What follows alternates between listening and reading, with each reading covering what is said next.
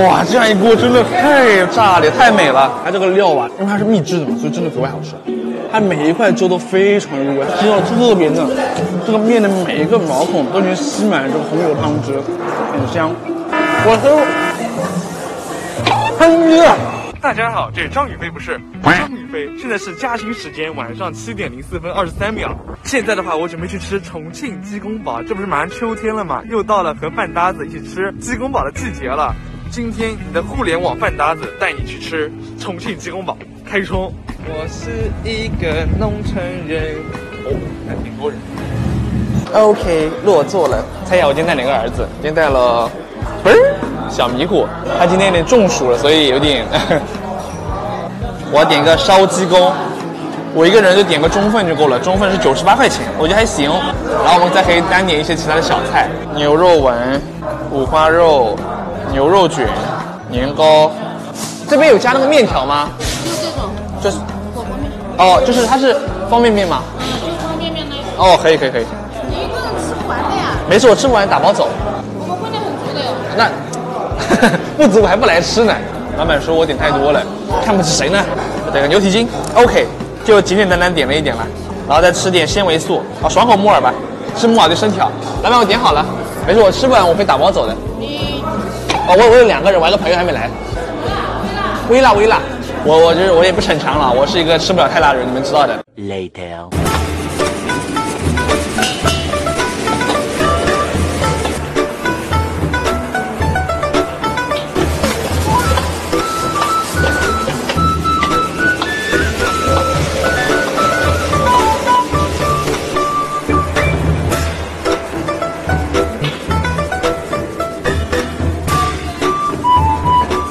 我跟你们说，嘉兴不只是有这样干的鸡公煲，嘉兴还有那种湿的煲，带汤的煲，那个煲也非常好吃，非常炸裂，配料非常足。如果说大家想看的话，本期视频点赞过5万，我就给大家去拍，好不好？只要5万，相信大家动动这个灵巧的小手，很快就能达成，好不好？哇，这样一锅真的太炸裂，太美了。不知道这种鸡公煲都是谁在弹？喝瓶小可乐，让 FT 了。即使是科技玩的，在这一锅鸡公煲里面都得到了升华，真的香。它这个鸡肉是提前用高压锅压制过，所以说已经非常容易脱骨了。我来之前我还特地看了这家店的那个评价，然后我看那个图片的鸡公煲，看得我馋呐，所以今天根本顶不住。牛蹄筋。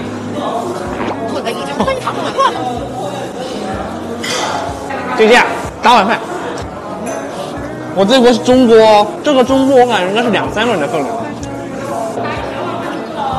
个人1小碗。半碗。我很热。对，我就要这个，把那个牛肉丸爆汁了。拿开，不是广告。这鸡肉特别嫩。谢谢姐姐。我最喜欢的吃法就是热菜配冷饭了。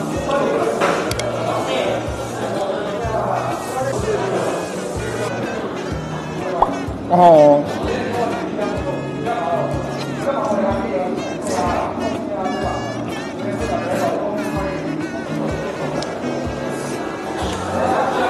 忘记告诉你们，它底下还有面条。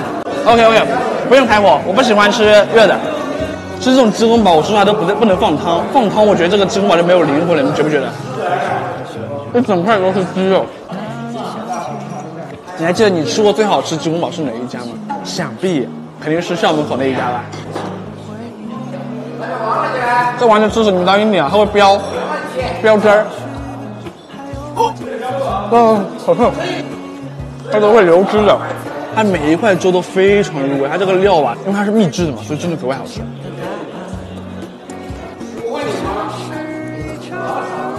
哦，好，谢谢哦，谢谢美女。那个小美女帮我剪的，真好，对嘉兴的印象又高了1分。这一盘都看不见蔬菜，是不是？洋葱算蔬菜嘛？所以这个面。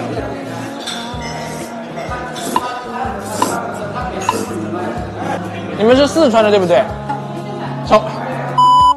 川渝一家人，没有，精神四川人。现在四川我最想去的地方就是乐山，我觉得乐山美食真的好多，迟早会去的。你们乐山小伙伴等我。我真是猪头，今天来吃重庆鸡公煲，为什么会问别人是不是四川人？上皮蛋了，你看一下，我是点的木耳吧，帮我换一个可以不？给我上成皮蛋，幸好我没吃呢。最近我看了许知远老师的13+采访陈小青，他说中餐是什么？中餐就是粘合剂，就是能让大家聚在一起吃饭，要粘合你我，粘合我们，对吧？你以为这顿饭只有我一个人在吃，实际不然，镜头后面其实有千千万万个人在吃呢，是吧？在吃饭的打个1。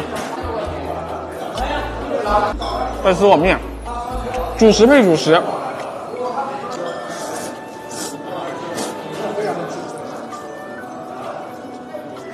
这个面的每一个毛孔都已经吸满了这个红油汤汁，很香。好，谢谢。点盘木耳，木耳吃对心脏好，所以我点。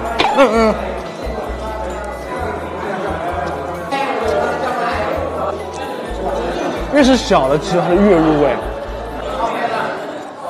哎，对了，你们有人知道为什么鸡公煲叫鸡公煲吗？为什么鸡公煲一定要用公鸡来做？你们知道吗？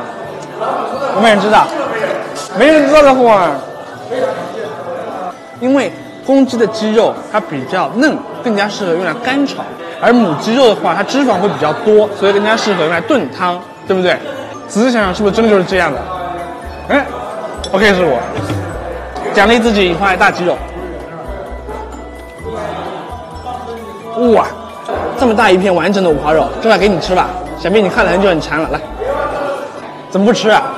今天胃口不好是不是？那行，那我替你吃。他下面还豆芽呢，吃个豆芽。来，我点的这锅是微辣，我觉得刚刚好。如果说你们比较能吃辣的话呢，可以点变态辣。不瞒你们说，我觉得我这辈子都不会吃变态辣的。就是吃任何东西我都不可能，除非本期视频点赞过10万，我不相信大家为了想看我吃变态辣那副囧样而会给我点赞，我不相信。他们家的唯一败笔的鸡公煲的面是这种炒面的面，而不是那个泡面的面。我说是不是泡面，他说是泡面。这种面你看，是我对泡面有误解吗？但是味道其实还可以，就是我觉得会那种泡面的面会更加好吃一点。老板，这个是泡面？这是火锅面，不是泡面。我刚才问你是不是泡面，你跟我说这是泡面。跟泡面差不多。我觉得你们可以多。就是你可以，我觉得店里可以就是多一个选项，那个面更加好吃一点。有些人就喜欢吃那个面更加那个面更加弹牙一点，可以买一点。我觉得可能吃着还蛮多的。边的火锅面。对，这个也好吃。它这个跟那个泡面差不多。哎，那还是有点不一样。这个面它比较容易吸汤汁，那个它其实就是口感更加好，那个也可以近一点。来自一个美食博主建议，真的可以，真的，我是真的觉得的。你们觉得呢 ？Later， 我直接这么，吃完了，怎么可能啊？你们想什么的？我点的这一锅完全是4、5个人的量，我怎么可能吃得完？我打包了，所以还有朋友在等着我。我觉得这家真的很好吃啊！就是我觉得我来嘉兴已经做好这种心理准备了。众所周知，嘉兴桐乡的煲真的非常好吃。我这还没到桐乡呢，吃到鸡公煲已经这么好吃了。如果大家想吃饱，真的不妨可以来嘉兴看看，好不好？然后本期视频就给大家带到这里，如果大家看着开心，不要忘了给小张点关注，还有点赞。然后我们下期视频再见，拜拜。